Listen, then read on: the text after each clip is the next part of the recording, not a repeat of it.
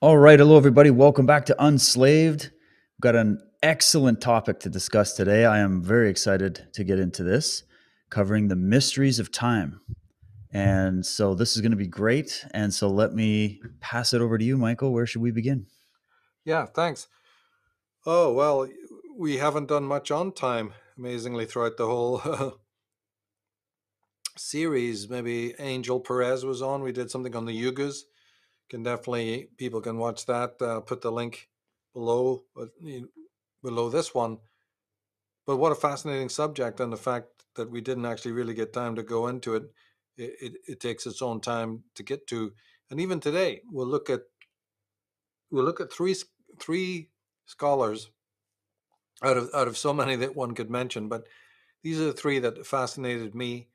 Uh, their work is slightly connected, but in many ways is very, very different because that's what it's all about. That's what Unslaved is about. Let's look at this thing from different perspectives. When we had Angel on talking about the greater cycles of the yugas, that's one perspective, and then there's multiple other perspectives on such a concept as time. Um, the second scholar even spoke about the unreality of time, that the whole thing is misgiven.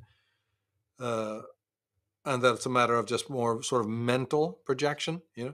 Uh, so, but what a fascinating subject. And again, it's so vast that we could, even in this program, hardly ever really get to anything more than a sort of a cursory sketch of the issue. But if you go to the first slide, we can definitely start with scholar number one, who matters here so deeply, and that is Henri Bergson, the French philosopher who was preoccupied by time and many other things as well. And he really deconstructed it. He was also very interested in psychical phenomena. And for a while in his life, he did actually head, I think it was the French or International Psychical Institute. So even though he was a mainstream mainstream theorist, thinker, philosopher, he definitely was interested in the paranormal.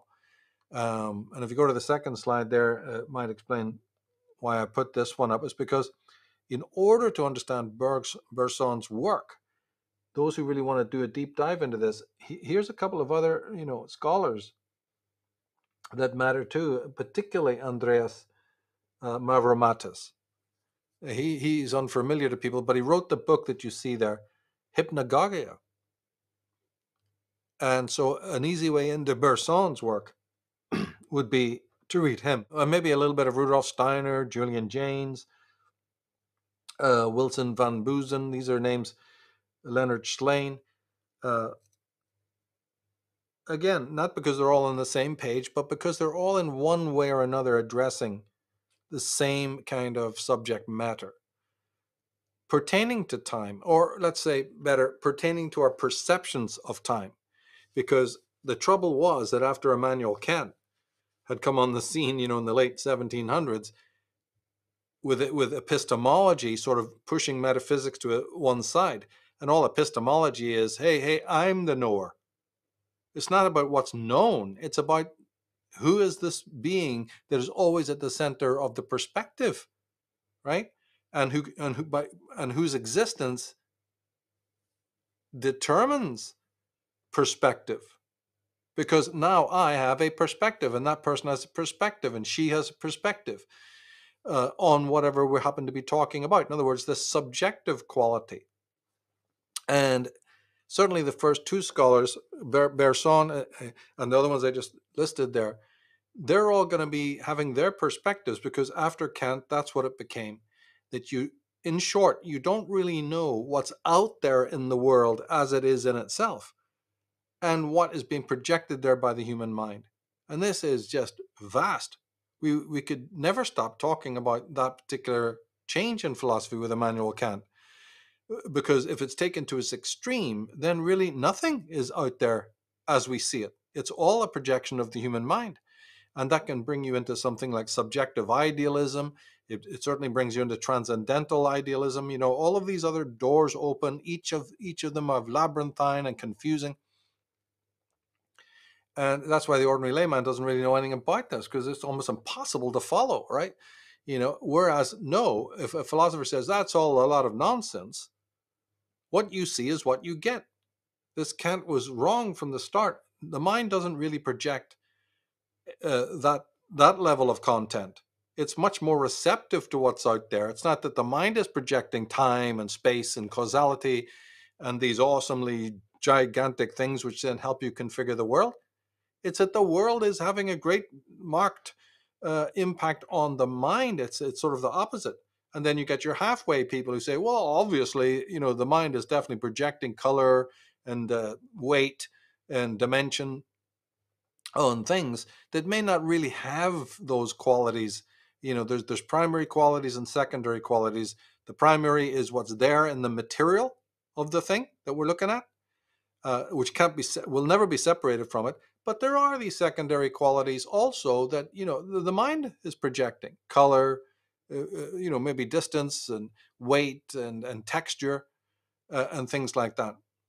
So, but the issue has never been resolved, and if anything, only got more complex as we got into the quantum world, the quantum paradigm, because they're almost saying, "Oh my God, the problem here is that everything is based on the observer.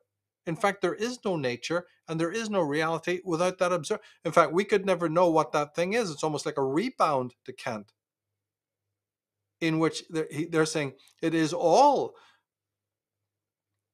We no longer can find any hard line between the material world and what it might look like or be like and the projecting mind." Well, then in comes the Rudolf Steiners, you see, and say, well, haven't I told you from the beginning to be studying the nature of the mind and that only then? And shouldn't it be that in every aspect of what you're doing in your interactions with the world, it is how your mind is engaged, at the very least? And Henri Bergson was very much aligned with that, right? So he is basically saying that the brain or the neocortex is editing heavily what you perceive. And time is just one of the phenomena that he said was being edited in this way. But see, why I mentioned these other scholars like your Mitromatis is because, and like Steiner, Bergson was also saying that editing is already at work within your own brain. What? I mean, it's reverse engineering itself. It's editing parts of consciousness from an earlier time, would be the way to look at it. And that's why I mentioned those other names, because they harp on this problem. In hypnagogia, which is just a sort of one of these extrasensory states, and one can look that term up and get into it, and even get this book. It's a go-to book. It's one that everybody should have in their library because of its pivotal meanings. And as I say, in my research, I've discovered that to understand Bergson and people like that, that's a great book, Hypnagogia.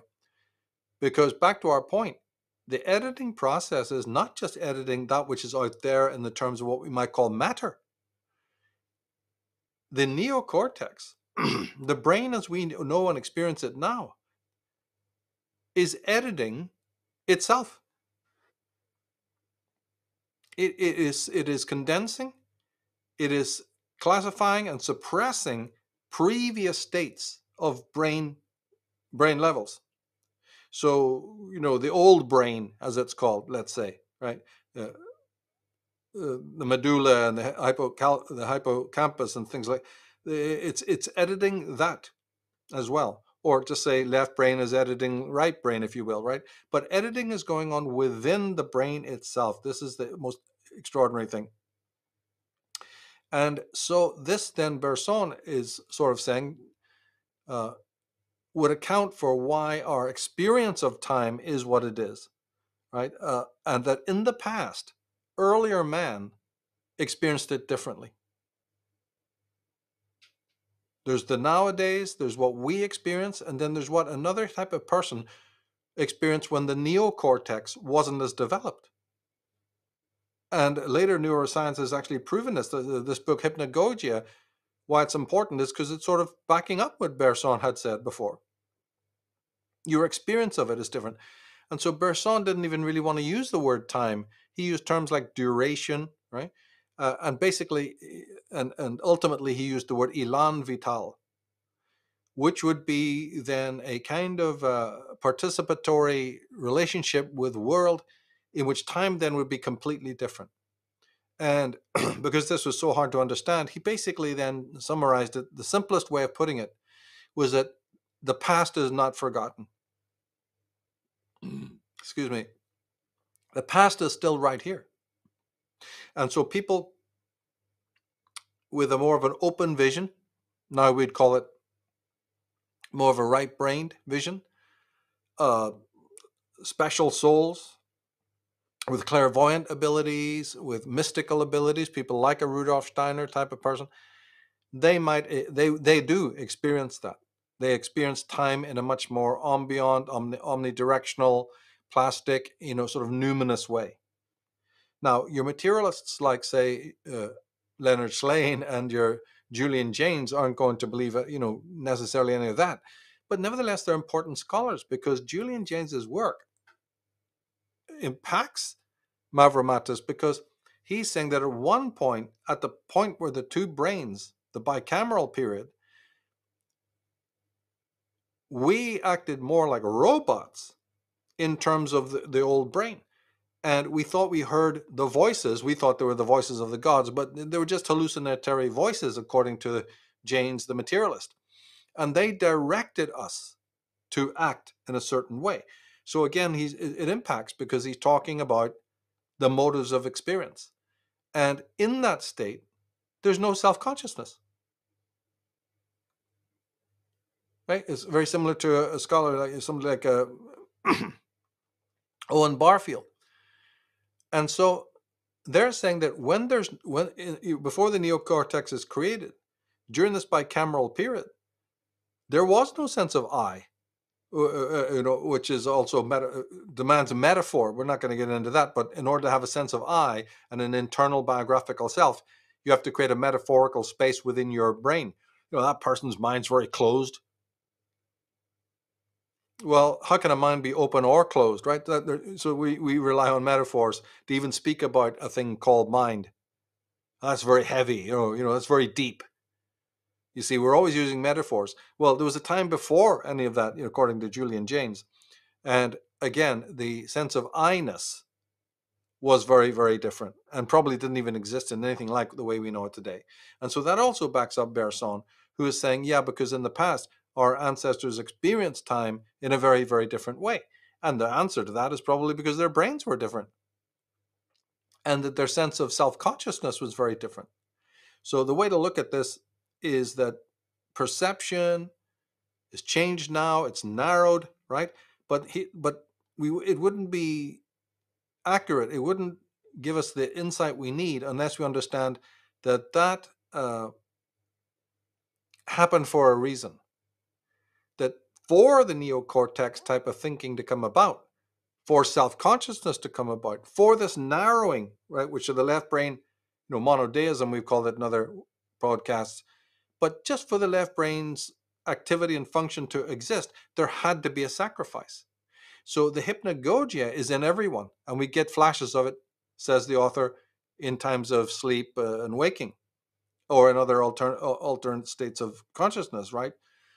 In a state perhaps of worldwide trauma or whatever, under the influence of drugs or whatever.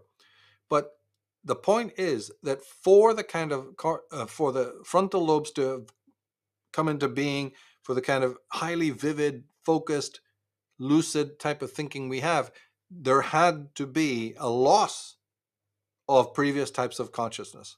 They all agree upon this. Right? Remember, you may have heard it in art class or in other